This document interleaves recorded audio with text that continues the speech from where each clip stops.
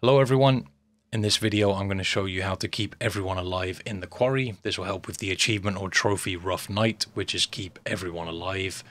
You only have to keep the counsellors alive, you don't have to worry about the Hackets, you can do whatever you please with them. There's not really much else to say. Let's get this going. Alright, so the first choice we've got to make is to break into the cabin when we're playing as Abigail in Chapter 1. You'll get given the choice to leave the bags or break in. Make sure you choose break in. This is important for later on when it comes to keeping Kaytlan alive. It's not really necessary, but it helps. So when you get inside, you want to grab the bear that's on the shelf. And Kaytlan can use this in the very last chapter to help her out. So the next thing we've got to worry about is if you take the rotor arm as Jacob. If you don't take the rotor arm, Jacob just straight up doesn't jump in here, so you won't have to deal with these choices. But if you did take the rotor arm, then you can either go to help Abby or dive in. I chose dive in here. If you choose help Abby, you won't have to go through these choices. It's up to you what you do, but I just thought I'd kind of play out the worst case scenario here, just in case this is where you find yourself. You can get Jacob killed here. I think this is the earliest place you can get someone killed. So you'll get given a couple of quick time events. I'll show you what to do with those in a moment. There's only really a few sections of each character in which you can get them killed. Right, so we're going to choose grab here. It doesn't actually matter if you get the rotor arm back. Succeed that quick time event, which is up W or up on a control stick. And you'll get a piece of evidence for that as well. If you don't go through those series of events, you won't get the evidence there. When you get given the choice to pull or detangle, you want to choose detangle, and this will keep Jacob alive, and you'll get the rotor arm back and get the evidence there. Like I said, that is the worst case scenario. You can just like break the fuel line, you won't end up doing any of that, or go and help Abby when given the choice and you won't do any of that either, but it's just you'll miss out on that evidence. So you never know, there might be some people who find themselves on this path. Alright, so next up is another way that we can kill Jacob, and this is one that everybody has to deal with no matter what, I'm pretty sure, unless you've got Jacob killed just before this. But during this chapter, when Nick and Abigail come back after being bitten by the werewolf,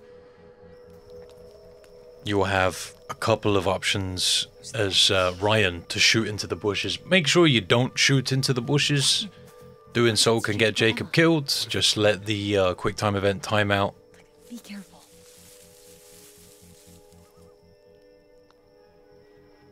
Yeah, like I said, you'll get two opportunities here to shoot. Just don't shoot during either of them, and you'll keep Jacob alive. Yeah. But is it gone? Yeah, you better run. Very brave. All right. So, Lodge is sounding pretty good right about now, yeah?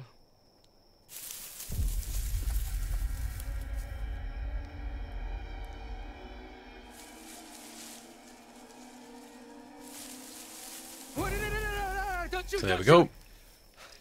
I'm here to save Jacob saved again. So the next person we've got to worry about is Emma. And when you reach this point, when she's doing her vlogging stuff, you'll have a choice between going for search the bags or use the trapdoor. You want to make sure you search the bags. And I don't think I've got the best example of this section, but I can explain it and hopefully it will make some sense to you. When the werewolf jumps out of the trapdoor, you can choose bear spray or the taser. If you choose the taser, you'll get a chance to get some evidence. It's up to you what you use. Both play out the same pretty much. But yeah, using the taser, like I said, will get you a piece of evidence. Okay, so I think there's something up there. And it is not gonna make me jump, I can promise you that much.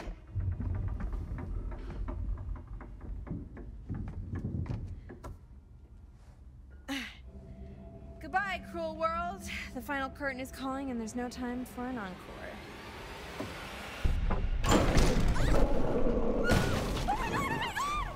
Alright, so here's your choice. I chose the taser because you can get the evidence for doing so. You'll get like a little option to take a photo after this, which is a piece of evidence if you care about that. Probably one of the more tricky ones to get. So now Emma's going to run, and essentially to keep Emma alive and not get her infected, just pass all of the quick time events. I will show them. Although I think I missed a couple, which in this particular clip resulted in Emma getting infected. It's up to you what you want to do. Maybe you want to get her infected for some reason, but you don't have to do that to keep her alive or anything. And getting her infected can actually get people killed later on, so you might want to just go ahead and succeed all of these quick time events. There's a bunch of them. I think it's like the very last one I managed to fail, and the last 2 quick time events are the ones that can get her infected. But like I said, if you're just trying to keep her alive and keep everyone alive, just pass them all. Pass all the quick time events.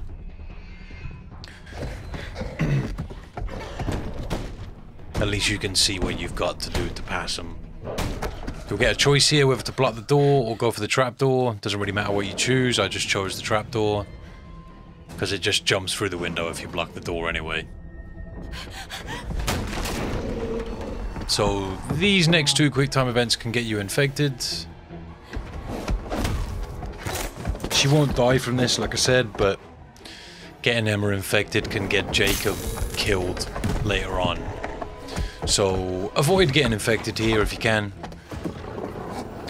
Hopefully it's still understandable. But you know, you never know, you might be trying to infect everyone in a playthrough. I thought I had it recorded with me just escaping without a hurt, but I didn't, so I just went ahead and used this clip. It's basically the same. I will have a video coming soon on how to infect everyone, so look out for that if that's something you're interested in. Right, and after that Emma will escape. She's alive at the moment, but if I continued along with this save, Emma would end up turning into a werewolf, and there's a possibility that she'd kill Jacob later, so make sure you don't get her infected. Alright. So, next up, we're in chapter 5. This is when Dylan gets bitten. If you've opened the cabin in chapter 1, Dylan will get bitten here no matter what. And if you want to keep him alive, just go ahead and cut off his hand or shoot it off with the shotgun. It's up to you what you choose, but basically in this next choice, you're going to have to choose between saying no or cutting it off, and you want to pick the desperate option, which is cut it off. And like I said, you'll get a choice between the shotgun or the chainsaw. It doesn't matter what you choose, both play out the same.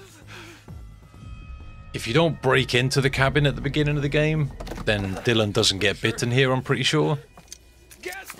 But he does stay alive, he just loses his hand.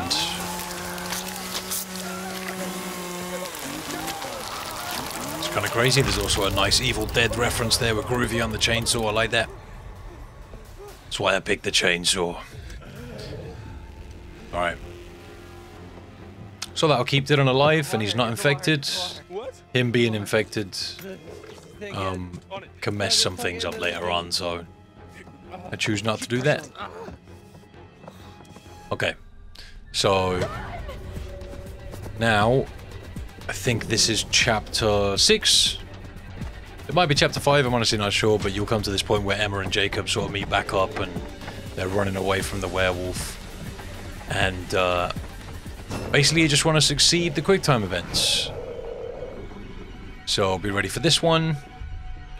Emma will get knocked off into the water here, but she's fine. We're controlling Jacob here, so we don't really have anything to do with her right now, but she's fine.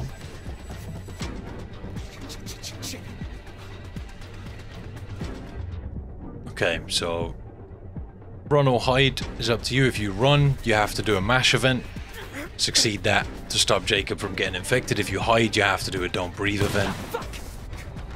I'm sure you guys know how that works. And right here is where Jacob has to either pull himself free or pry open the bear trap he gets stuck in. Make sure you choose pry open.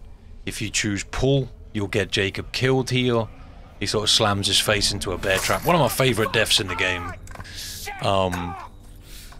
And side note, if Jacob's infected by this point and he drops his face into the bear trap, he actually survives, which is kind of crazy. The stupid thing about that is he literally would have gotten infected like 15 seconds before this. And then he slams his face into a bear trap and survives, which is kind of weird. But Jed comes along here and saves Jacob. And that ends up with him in the cage a little later on. So in chapter 6, when Nick throws Abby across the room, you get a choice as to whether to shoot Nick or not. You want to make sure you shoot him. He's infected, so he'll be fine if you shoot him, but it just keeps Abby alive. If you don't shoot him, Nick ends up just ripping Abby's head off, which isn't very nice. So make sure you take this shot when you get the opportunity.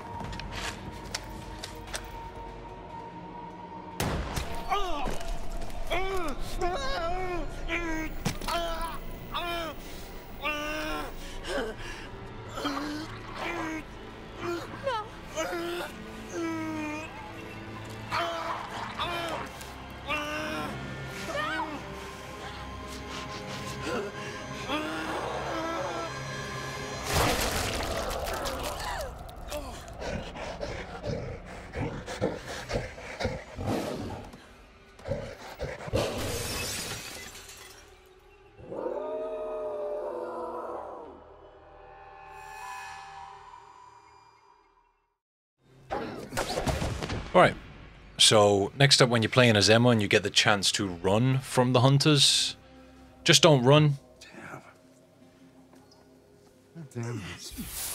This way, Jed and Bobby will find Emma. And they'll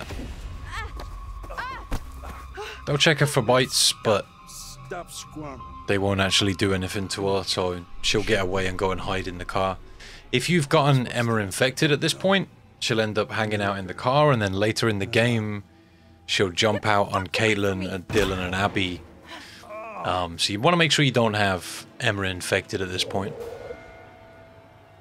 It's up to you how you handle that, though. You can actually infect everyone and save everyone in one playthrough. It's just a little bit more difficult. I'm going to do a playthrough like that soon. Post it all up. Haven't posted a full playthrough of this game yet, but I will soon. So in chapter 7, when you gain control of Laura, you're going to want to make sure you go and get the syringe. The reason you want to do this is because if you don't and you end up shooting Travis and leaving him in the jail cell later on in the game, he'll kill Laura. And the main reason you want to be able to keep Laura alive, well, for one, you can kill her in many different sections of the game towards the end. It's actually quite easy to kill her at the very end of the game. But I thought I'd do this way so you can kill Silas as well at the very end of the game. But, yeah. It's easy to miss the opportunity to do this, but basically you want to get the syringe that's in this room and then put it in the brick. Or the brick you can pry off in the cell before you go to sleep. So it's in this locker. Kind of weird thing happened here. The locker was already open. It should be closed for the cutscene, but for some reason it was open. But whatever. Grab the syringe out of there and then go and put it in the jail cell. And then when you end up faking that you're sick in the jail cell, Travis will come and you stick him with the syringe. And that way, you won't have to shoot him and he won't kill you later. We do want to get Laura killed for another achievement, but not this time. We're trying to keep everyone alive. God damn it.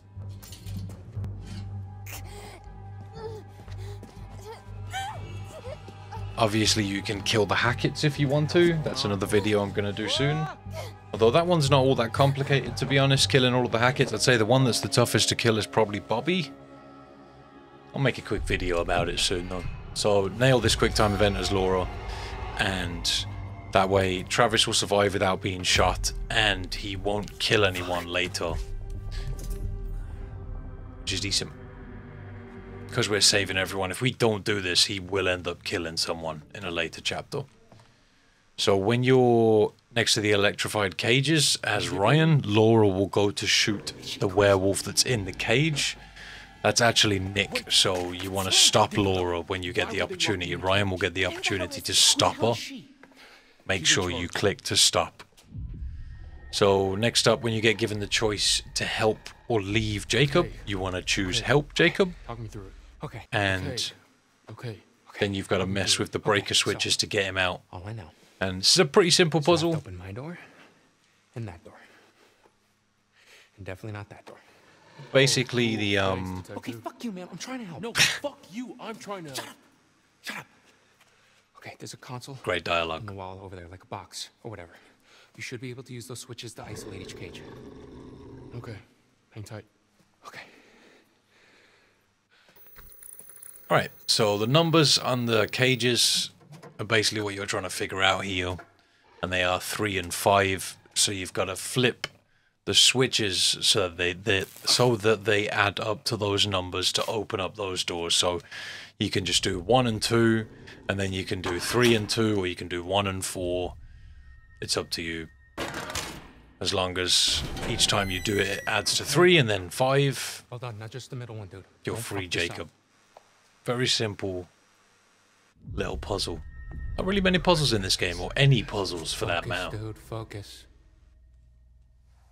I suppose the puzzles are all in the choices, right? Some of the stuff in this game is quite convoluted, to be fair. Saving everyone isn't that hard, killing everyone isn't that hard, and infecting everyone isn't that hard. Some of the collectibles are more difficult, and also just getting certain types of deaths is also quite difficult, because there's just so many different branching choices that can result in different things happening. Oh, damn. You look awful. Thanks. Alright, so that's Jacob saved. You don't have to worry about him anymore. So, when you reach this section as Ryan, This or no? Laura will give you the option to get bitten. You want to accept the bite. No matter what happens before this, make sure you accept the bite. Otherwise, Ryan will die in a future section.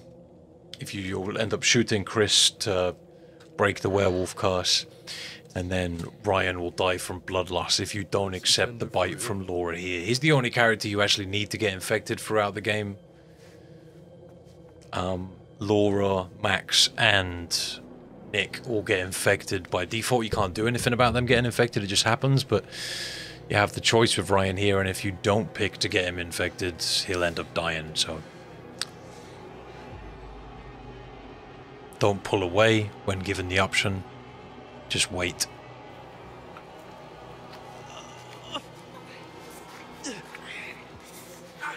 Okay.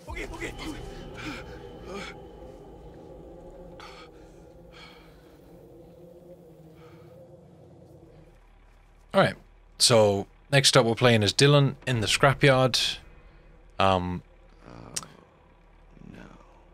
So Kaytlan's gonna get attacked here. And you're gonna have to, well, they're both gonna get attacked, and you're gonna need to do your best to save them both. So I choose warn Kaytlan here. There's something coming. She'll get in the car. I'm not sure if they removed it, but when the game first released, there was a really cool song that played here. And it's not there anymore, so I don't know if they've removed the song from the game. So I nailed that first quick time event there.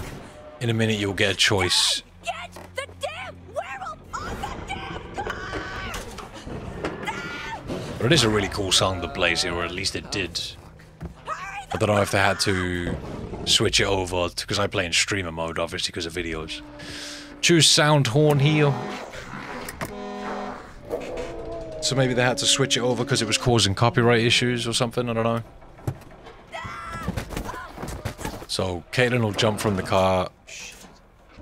She'll be fine. And then the werewolf's going to come and attack Dylan. So you'll have a long mash quick time event heal. It's W on PC, it's X on PlayStation, or A on Xbox.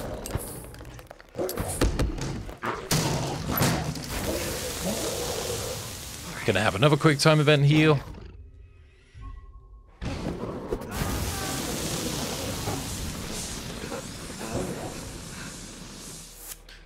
And that'll stop Dylan from getting killed. Also, going through the quick time events like that will stop Kaytlan from getting infected. Although, to be honest, it doesn't matter if you get Kaytlan infected here, because we're going to kill Chris Hackett in the next section, which means Kaytlan won't be infected. Either way, I'm going to kill Silas at the end, so anyone's infection is going to be broken. We need to kill Chris Hackett because Max is infected by Chris, and when Chris dies, Max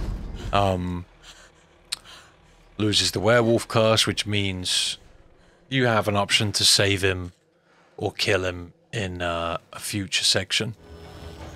Alright, so this is where the Hacketts all get killed. Any Hacketts you've got left will die here, except for Bobby and Travis, depending on what happens. Shoot Chris when you're given the option, or shoot the werewolf. And because of the way we've made things play out with everyone else, and like I said, by not shooting Travis, he won't kill anyone here. We'll all be friends. Which is all good in my book. Alright, so now we're gonna take control of Max for a short period. When you walk down a path that you were on as Emma earlier, you'll come to the end and get given a choice as Max, the only choice you get as Max. And you can either swim to shore or stay put on the island. Choose stay. If you go to swim over to the island, Max will die. So just keep him here. That'll keep him alive. Alright, so now we're playing as Kaytlan. This is just before you prepare for the attack.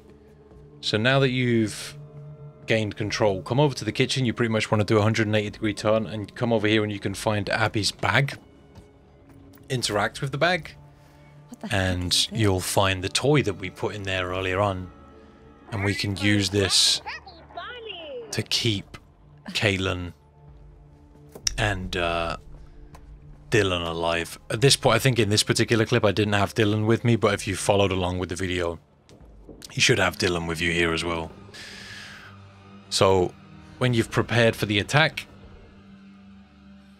you'll be playing as Kaytlan, and you want to pick run here. Again, Dylan will be with you through these cutscenes, but you're only controlling Kaytlan, so just follow along with what I'm doing and Dylan will be just fine.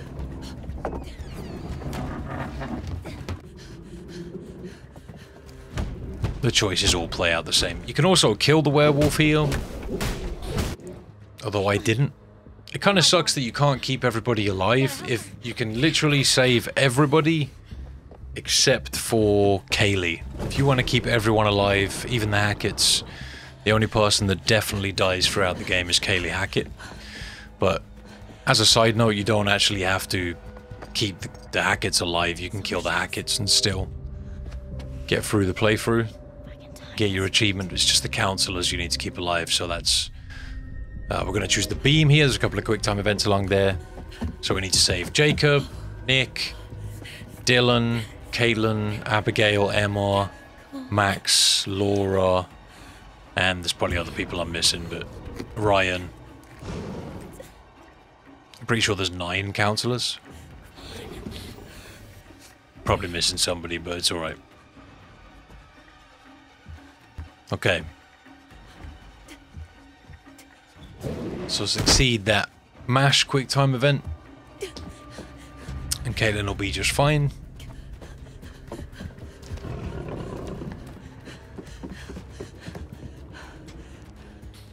So right here you can run or hide. It doesn't matter what you pick, as long as you succeed the quick time event. If you go to hide, you'll be fine, which is a don't breathe event. But if you just choose run, you'll end up here anyway. It works out the same both ways. You just get one less quick time event if you choose run. Over here, Kaytlan! So right here, if Abigail has got the silver shells from a little bit earlier, you'll get a choice to investigate or run. Just choose run. I'm not going to kill Caleb in this playthrough. If you're just aiming to keep everyone alive, just choose run. And when you're in here, pretty sure you get a don't breathe event.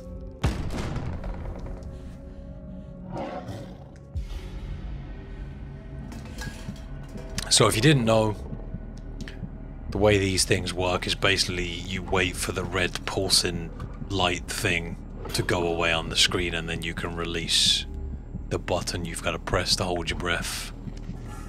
Actually makes these don't breathe events really easy. So right now is the time. And when you get over here, you'll get a choice to go for the freezer. I think you can run. You want to choose the freezer. A few different things can happen here. You can either lock yourself in the freezer and Kaytlan will die. If she's infected, she'll actually survive. But because we got the decoy, we're going to use the decoy that we grabbed in the very first chapter of the game. That's why we grabbed that. And then Kaytlan will throw that into the freezer. And the werewolf will go in, and then you have to mash to close the door. A really cool death is actually if you miss that quick time event of mashing, Kaytlan kind of gets dragged into the freezer with Caleb. Pretty cool death. Alright. So that's it for Kaytlan. And we're going to move on to the final section of the game, which is when we're playing as Laura with Travis and Ryan. Driving down the middle of the road. Silas is going to jump on the roof. And you're going to have a few quick time events here. I missed that one there, just because it's comical. But when you gain control again, you're going to have to pass the quick time events. If you do pass that one, just pick get down or take cover in the car. You really have to mess up bad in order to die here. Alright. So, you can either take cover or grab the gun. Just choose take cover. Pass the quick time events. And everyone will be just fine. Here we go. So if you do pull the handbrake there, the car will stop. If you miss it, Travis will be getting attacked by the werewolf. Hit that one, you'll save Travis. If you miss that one, Travis will get killed, so... Lots of chances if you mess up. I definitely wasn't prepared when I was doing those, but as you can see, there's lots of different chances for you to do stuff. Alright, so eventually, you'll have a few dialogue choices, but then you'll reach this point, and you've got to shoot Silas. Shooting Silas will rid everyone of the werewolf infection, and this will keep all of the counsellors alive. A few of the Hacketts are dead, but not all of them. You can actually kill Silas and Travis here if you want to. We're just going to go for killing Silas. Alright, that's it. At this point, you should have everyone alive for the achievement. Travis and Bobby might have survived in your playthrough, but I'll have another video coming for how to kill all the Hacketts. And hopefully if you watch all of those, you can build your own knowledge on how to do whatever kind of playthrough you want. So yeah, hopefully the videos helped you out. And that's about it. I'll see you next time.